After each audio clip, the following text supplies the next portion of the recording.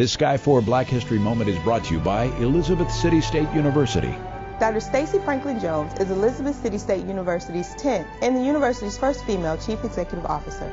Prior to joining ECSU, Dr. Jones held several academic and industry positions. She earned her doctorate in computer science from the George Washington University, becoming the first African-American woman to earn a doctorate in that field from that university. Sky 4 and Elizabeth City State University are proud to bring you this Black History Moment.